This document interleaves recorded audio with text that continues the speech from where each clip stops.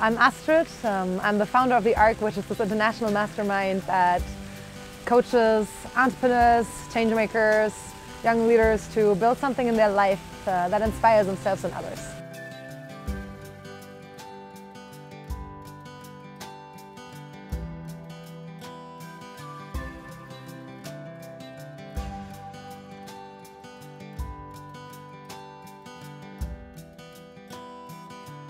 And I think what we have to understand, and this is the art that Buddhism tries to teach you,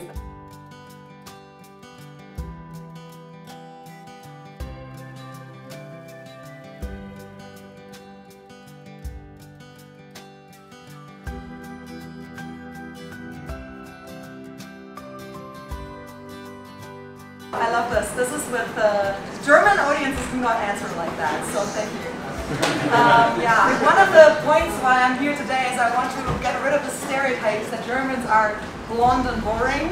So blonde, okay, boring, no. In order to be courageous, we just have to know what we want and what pisses us off so much that we have to get rid of it. I like to say, if Martin Luther King for sure was really scared when he was standing on this freaking bridge.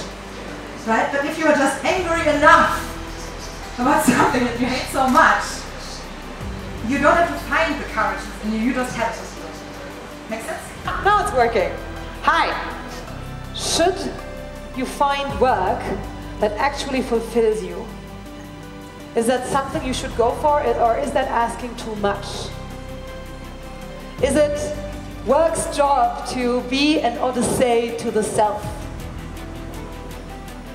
Is that something that our work should do, to not just provide for our living, but to also make us feel fulfilled?